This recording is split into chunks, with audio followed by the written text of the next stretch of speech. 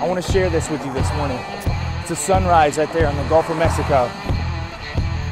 It's beautiful out here. The endorphins in my body are kicking. I'm sweating. The air from the ocean is hitting my body and cooling me off. The salt air is coming through my nose into my lungs, and I feel like a freaking champ. Do you think it's hard for me to get out here and do this? This is pure pleasure and euphoria. It's amazing. Do you think it's hard? It's not. You think getting up early is hard? It's not. There's much harder things. I want you to think about some real hard things that you could be doing. Some real hard things.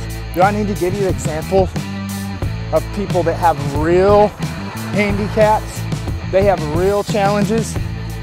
This is easy, man. Going to bed early is easy. That's a little reality check for you. That's 1 minute to win it.